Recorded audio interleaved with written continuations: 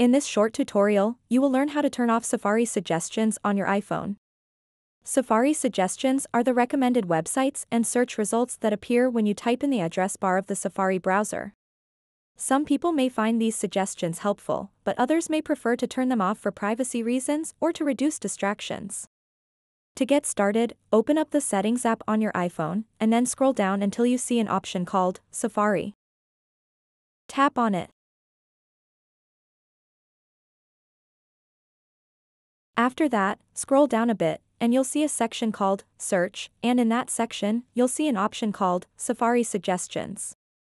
To turn off Safari Suggestions on your iPhone, simply toggle off this switch over here. So that wraps up this tutorial. If you have any questions about this whole process, please let me know in the comments section below.